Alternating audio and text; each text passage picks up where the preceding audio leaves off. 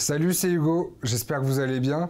Cette semaine, dans la grande histoire, je voulais vous partager un doc de nos journalistes Gabriel Niang et Théo Simon sur l'affaire Patricia Hearst. Patricia Hearst, c'est l'héritière d'un magnat de la presse américaine. Elle mène une vie normale avec son fiancé en Californie jusqu'à son enlèvement en 1974. Ses ravisseurs, un groupuscule terroriste d'extrême gauche appelé l'Armée de libération symbionnaise. À cette époque, en fait, on ne sait pas grand-chose de ce groupuscule révolutionnaire.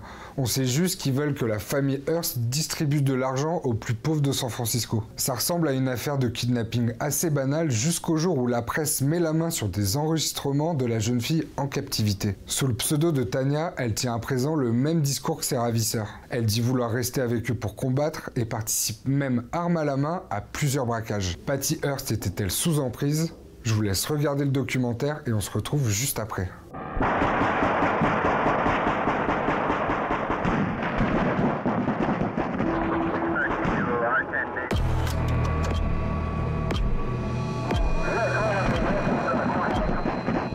La nuit dernière, effectivement, à Los Angeles, aux États-Unis, une fusillade.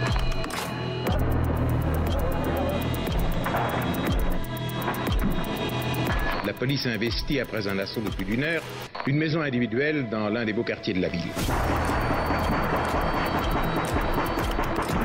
L'action a été dirigée contre des membres du LSA, c'est-à-dire l'armée symbionnaise de libération, le groupe qui avait enlevé en février Patricia Hearst. Everybody first heard about Patty Hearst the night she was kidnapped. Patricia Campbell Hearst, a 19-year-old student, was taken from her apartment, and her fiancé, Stephen Weed, was beaten and had to be hospitalized. Lundi soir, elle a été enlevée par des inconnus dans des circonstances très violentes, et malgré la fortune de la famille, on se demande s'il va s'agir véritablement d'une affaire de rançon. Patricia Hearst lived in a quiet, well-to-do section of Berkeley. She was dragged out to the street by the men who were armed with rifles. Her fiancé said from his hospital bed today, the abductors acted like commandos. La SLA lui fait enregistrer des bandes qui sont diffusées à la radio, à la télévision. Mom, Dad, I'm okay. Dans l'affaire Patricia Hearst, on voit bien qu'il y a un mécanisme d'emprise. I've chosen to stay and fight. The first case covered by the media after the kidnapping was the robbing of the Hibernia Bank. She was in the bank, she had a machine gun. The only question was she there voluntarily, or was she there because they would kill her?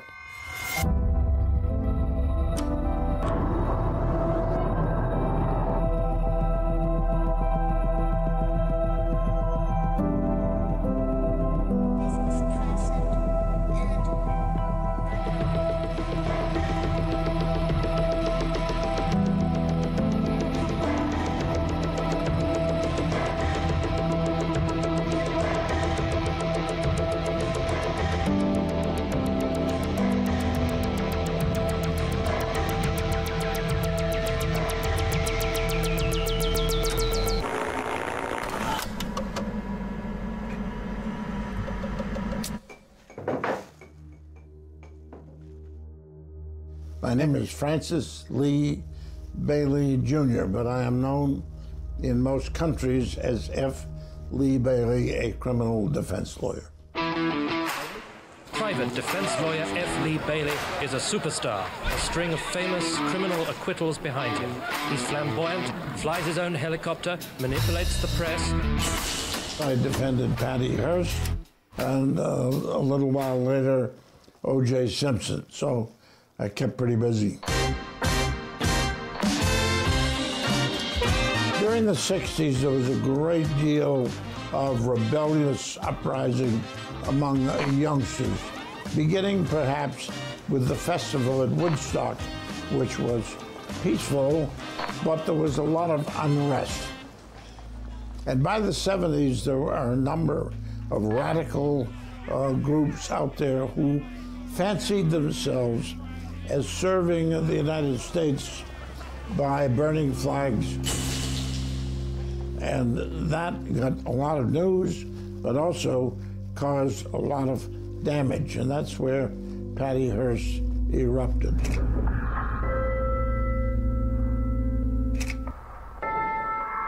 C'était la fille d'un magnat de la presse, c'est la famille Hearst. Donc c'était un empire très comparable à celui de Trump, qui était un empire médiatique, un empire très conservateur.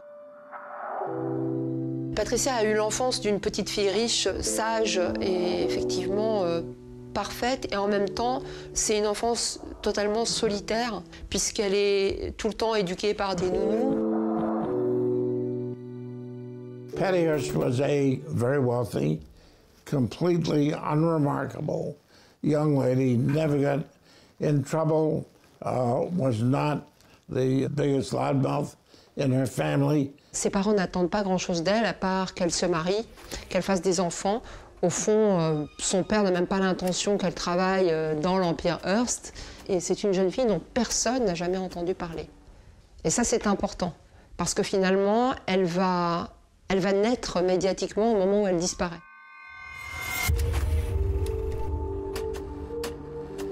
Quand Patricia est enlevée, on a le récit de Patricia enlevée par un groupuscule d'extrême gauche complètement inconnu, l'armée de libération symbionnaise, la SLA. L'armée de libération symbionnaise est une des organisations terroristes les plus secrètes et les plus récentes aussi. L'emblème, ce cobra à 7 têtes, qui représente les 7 principes de l'unité qui doivent permettre de, je cite, se libérer des chaînes du capitalisme. Ce mouvement, rejeté par les autres organisations de gauche, même extrémistes, n'était pas jusqu'à présent pris très au sérieux. Eh bien, aujourd'hui, il fait peur. C'est son père, enfin c'est Hearst qui choisit les photos pour parler de l'événement, en tout cas dans la presse Hearst. Donc qu'est-ce qu'il choisit? Il choisit des photos d'elle en communiante. Donc il y a vraiment une image de la jeune fille blanche, riche, qui a été enlevée par des sauvages. There was a group called the SLA, and their leader, who called himself Sing-Q. So these people always had great names for themselves. And he just liked causing trouble, and I mean big trouble. My name is Sin Q. I am a black man and a representative of black people. Using dynamite, real weapons, shooting people, robbing banks, blowing up police stations, and putting bombs under police cruisers. So this kid was no juvenile delinquent. He was a very dangerous criminal, and he had quite a following. Our unified purpose is to liberate the oppressed peoples of this nation and the robbery of their freedom and homeland. La SLA, ce qui est très frappant, c'est que ce sont des jeunes gens banals. Ce ne sont pas des figures qu'on peut ériger vraiment en monstres d'un point de vue médiatique. Ce sont des étudiantes et des étudiants qui jugent le capitalisme américain. A warning to the fascist corporate military state. We have declared revolutionary war upon you, the enemy of the people. Et puis, très vite, il commence à y avoir un doute dans la narration, puisque la SLA lui fait enregistrer des bandes qui sont diffusées à la radio, à la télévision.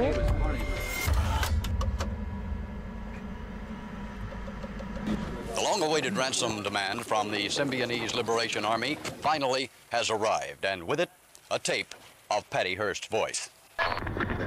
Mom, Dad, I'm okay.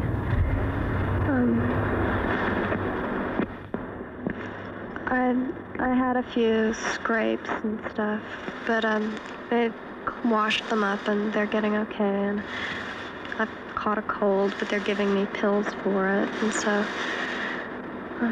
I'm not being starved or beaten or unnecessarily frightened. I've heard some press reports, and so I know that Steve and all the neighbors are okay, that no one was really hurt.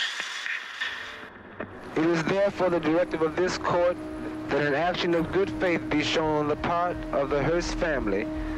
This gesture is to be in the form of food to the needy and the unemployed. The Symbionese Liberation Army was trying to posture itself kind of like Robin Hood.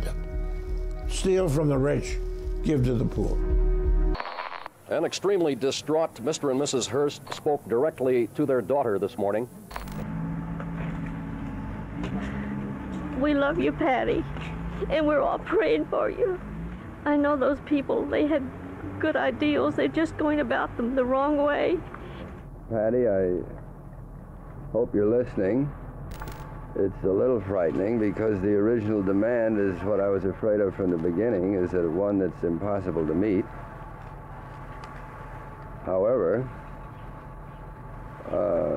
in the next 24 or 48 hours, I'll be trying to do my best to come back with some kind of a counteroffer that's acceptable. C'est une phrase terrible quand il s'agit de votre fille de dire « je vais faire une contre-proposition ». On ne parle pas d'un contrat, on parle de sa fille.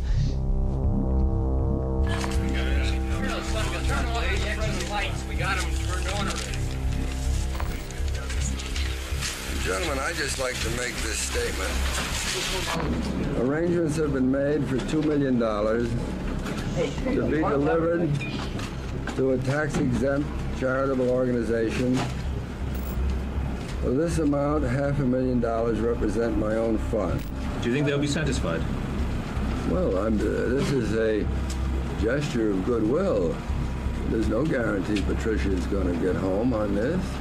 This is an honest effort on my part to do what I can, and that's all I can do. I think it's up to them now to believe me and hopefully make a gesture of their own. Son père va la marchander. Elle assiste au marchandage d'un milliardaire qui fait appel aux dons, qui mégote sur quelques centaines de milliers de dollars qu'il a. Elle le sait très bien.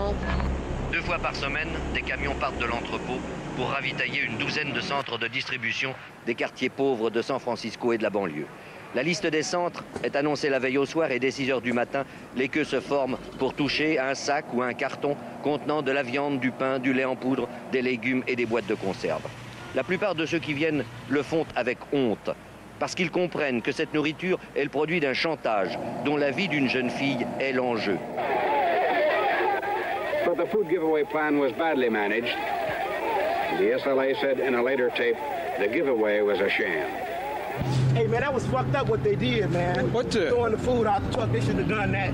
That was foul, that was obscene, it was really foul. Les caméras suivent et on se rend compte qu'autour du manoir, finalement, en Californie, il y a des millions de gens qui meurent de faim. Et Patricia Hearst, elle assiste à ça. Donc, il y a une sorte de preuve tout à fait concrète du mensonge dans lequel elle a été enfermée comme petite fille riche.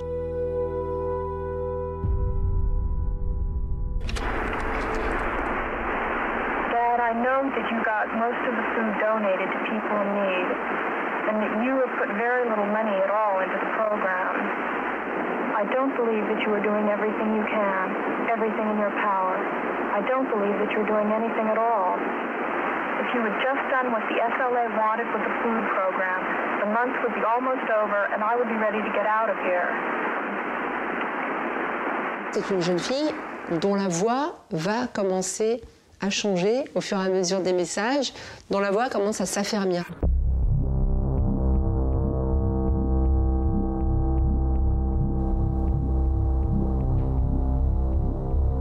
J'entends chez elle qu'elle dit qu'elle ne compte plus pour rien. Il y a eu une manipulation psychique qui tendait à lui faire penser que ses parents n'en avaient plus rien à faire d'elle.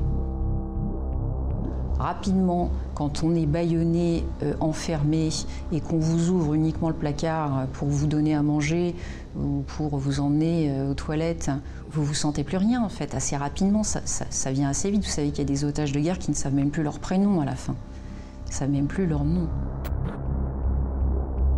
À partir du moment où la presse commence à avoir son avis totalement fait, c'est-à-dire que personne n'hésite, c'est un lavage de cerveau, il est impossible qu'une jeune fille ait une opinion politique. Elle répond aux journalistes avec les bandes, elle répond à ses parents. I've never been forced to say anything on any tape, nor have I been brainwashed, drugged, tortured, hypnotized, or in any way confused. As for my ex-fiancé, during the last few months, Stephen has shown himself to be a sexist, ageist pig. I'm amazed that he thinks that the first thing that I would want to do once freed would be to rush and see him. The fact is, I don't care if I ever see him again.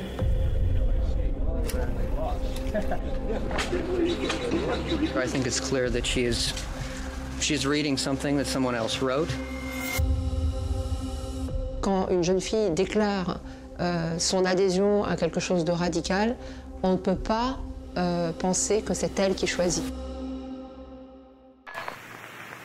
It's me, the way I want it, the way I see it.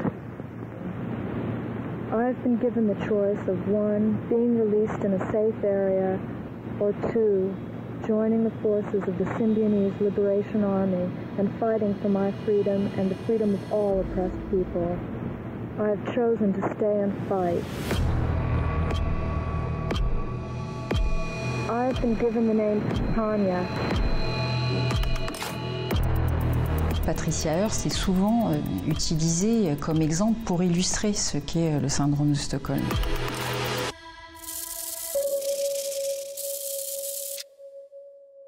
Le syndrome de Stockholm, il a été décrit en 1978 par un psychiatre américain pour la première fois. Donc c'est ce sentiment finalement de sympathie en fait qui va s'installer de la part des otages face aux ravisseurs.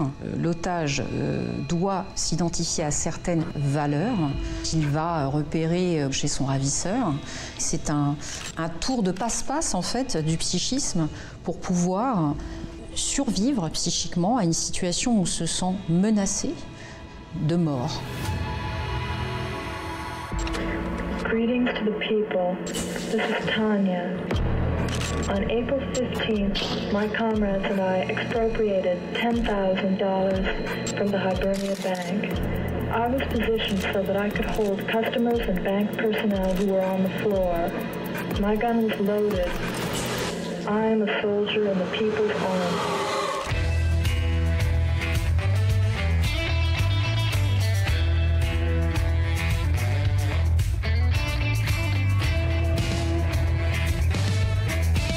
C'est difficile de savoir si Patricia a pris conscience en fait de l'importance qu'elle était en train d'avoir médiatiquement.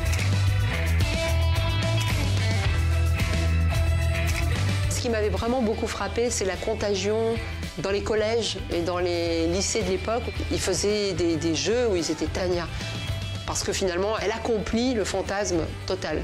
Le fantasme de l'adolescence d'envoyer balader tout le monde, vos parents, la société, mais devant tout le monde.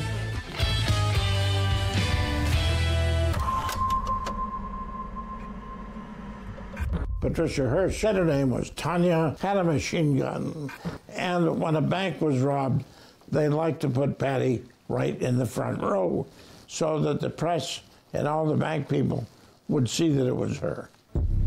On April 15th, 5 members of the SLA robbed the Hibernia Bank in San Francisco. 2 people were shot during the robbery. The SLA gang got away with more than $10,000. The robbery was filmed by the bank's automatic cameras.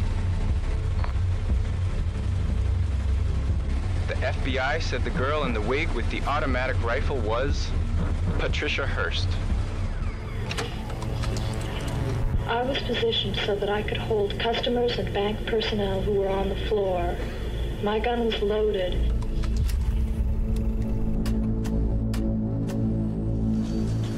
Personally, I don't believe it. We've had her 20 years, they've had her 60 days. And I don't believe that she's going to change her philosophies that quickly or that permanently. And I'll never believe it. Toute cette agressivité qu'elle a reçue, je pense qu'elle la retourne. Quand on a violenté quelqu'un et qu'on lui donne une arme à la main, ça peut tout à fait lui donner envie de tirer. Ça peut tout à fait, finalement, lui donner envie de ne plus être l'otage, mais d'être celle qui tient l'arme.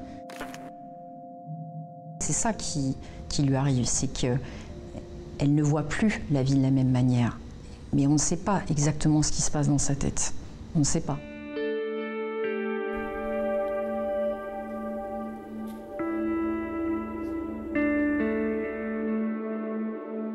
My name is Tom Matthews. I'm 65 years old. I was 18 years old on May 16, 1974, when I met Patty Hearst in the SLA.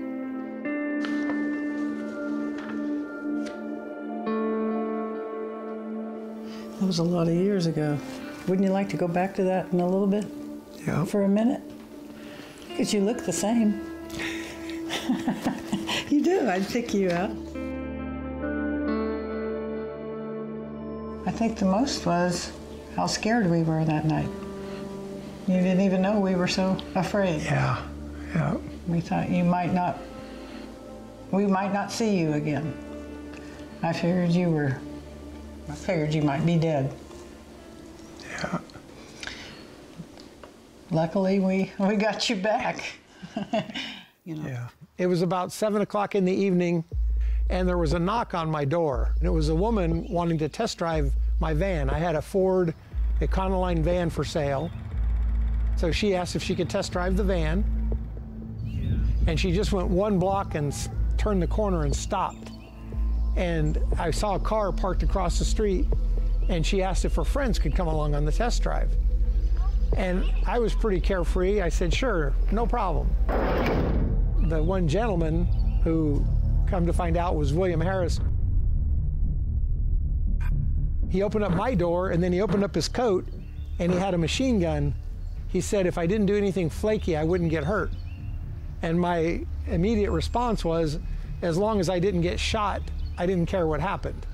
And then the last person got in, and he pointed to her, and she had a black curly wig on, and he said, do you know who this is? And I said, no.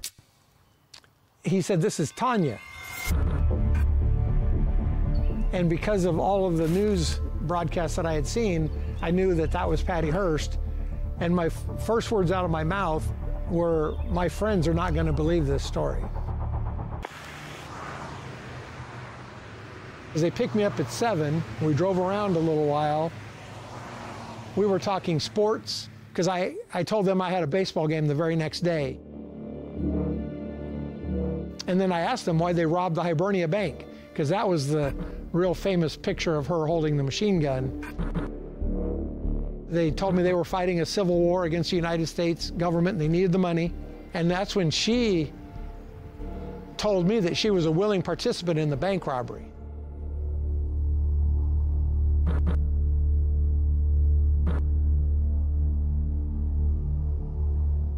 Patty was in the van with me because she kept kind of patting me. I could tell she was like concerned that I was afraid, because she could kind of picture when she was kidnapped how she felt, so she was trying to comfort me. And Patty Hearst actually gave me a little kiss on the cheek. And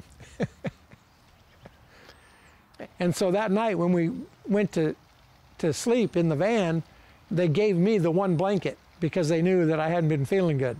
So they said, here, Tom, you get the blanket. And so they were nice to me. They offered me food, gas money. So when I woke up in the morning, William Harris was in the back of the van with me, and he did vaguely threaten me. He kind of said, I didn't have to tell the police everything that I knew. They knew where I lived, but I didn't feel threatened. And that's why when they left me, because they had carjacked another vehicle in the morning. And so I drove all the way home. I walked inside my house, and my girlfriend, now my wife, Susan, had spent the night at my house. Things could have gone sideways, but like I said, the good Lord had a plan for us. Yeah, that's right. 5 grandkids, 3 kids. Now we just have all this to leave behind. I don't know if anybody would truly understand the gravity of this case unless they lived it. I was a little relieved that, the evening was over, that I got to get back to my life. I slept for about 4 hours. So then I go and play my baseball game. So the game started about 3:30, and then that's about half an hour or so later is when the shootout started. The big fiery shootout. La nuit dernière, effectivement, à Los Angeles, aux États-Unis, une fusillade. La police a investi, après un assaut de plus d'1 heure, une maison individuelle dans l'un des beaux quartiers de la ville. Il va y avoir cet événement incroyable qui est leur traque et puis leur fin par un nombre incroyable de policiers qui est filmé en direct, diffusé pour la première fois dans l'histoire de la télé. Let's see if we couldn't still get this picture, but from a little better location, huh? Well, I don't know if it's a good idea to interview somebody right now. We just took a bullet a couple inches or so because we felt it go by. We felt it go by, that's for and heard it. And that's as close as I want to be to one, let me tell you. So everybody was glued to the television watching the shooting, and at the time, everybody thought Patty was in the house. I was anxious. I would have hated to know that she was in that house. So then they did a dental records check, and it was either late Saturday or Sunday morning. They announced that she was not in the house, that she was still alive. Elle regarde ça depuis une chambre d'hôtel où elle est cachée avec 2 membres de la SLA, et elle comprend que si elle avait été dans la maison, le FBI l'aurait tuée. Greetings to the people. This is Tanya. It's hard to explain what it was like watching our comrades die. I died in that fire on 54th Street, but out of the ashes I was reborn. I know what I have to do. Life is very precious to me. I choose to live the rest of my life surrounded by pigs like the Hearsts. Death to the fascist insect that preys upon the life of the people. There is no surrender. C'est le double traumatisme en fait. Il y a le premier traumatisme où elle est enlevée, et le deuxième traumatisme où finalement elle se rend compte qu'en fait le FBI se fout complètement d'elle. Ce sera un dégât collatéral, vous voyez ce que je veux dire?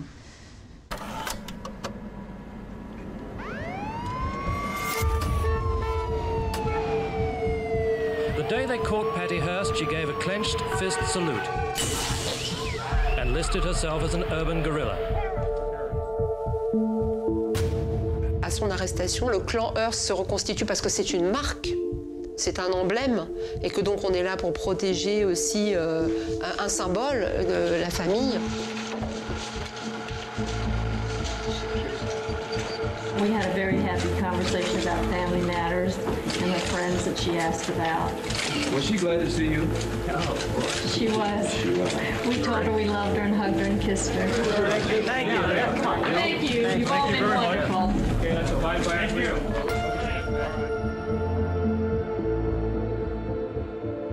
I was sitting in a woman's prison when the warden brought me his personal telephone.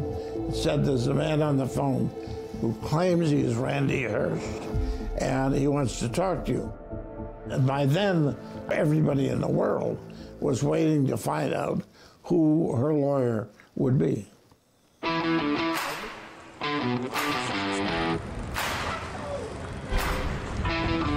Private defense lawyer F. Lee Bailey is a superstar, a string of famous criminal acquittals behind him. He's flamboyant, flies his own helicopter, manipulates the press. How much do you think it is of benefit to Patty to have her a big shot lawyer? How much does her success depend on that? It depends principally on her testimony, and any lawyer that had a witness as good as she is and couldn't convince a jury that she was telling the truth would not have done a good job.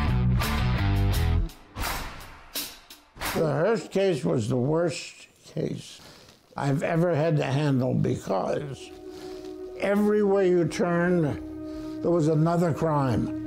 Bombing police cars, shooting a machine gun into a crowd, 2 bank robberies. If I put up a defense in one case, it bumped right into bad evidence in another case. It was a nightmare. It was early this morning when Patricia Hearst arrived at the Alameda County Courthouse here in Oakland. Now demurely dressed, sometimes near tears, she tells the jury of the horrors of kidnapping, of being terrified, brainwashed, her lawyer says, by the SLA. Is that the truth, or is she lying? An important part of being brainwashed is that your IQ goes down until you recover. The first meeting, she probably didn't say 10 words. She was all huddled up in a little cocoon. And she just sat there. She just smiled and nodded her head. Après le syndrome de Stockholm, il est probable, si vous voulez, que pendant cette cavale, elle soit en cours de réorganisation psychique.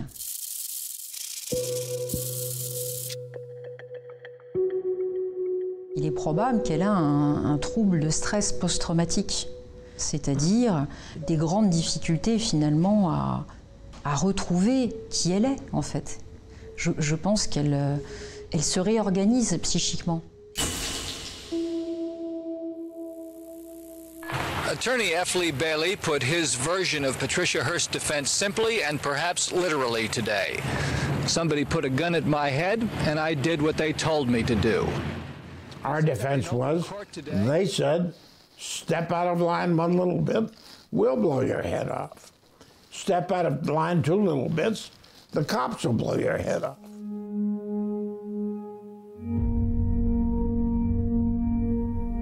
Although sentenced to 7 years, Patricia Hearst will not have to serve the entire term. She has already spent 1 year in jail, for which she will be given credit, and she becomes eligible for parole in 16 months. The case was a success only in one respect. I was hired to prevent her from spending the rest of her life behind bars. She did spend only 3 years in prison. That is called success. Il n'y a pas de vérité dans cette affaire. C'est ce qui est extraordinairement fascinant, c'est qu'il n'y a pas de vrai faux. Je ne crois pas qu'elle soit devenue une marxiste militante. Je crois qu'elle se battait pour sa liberté.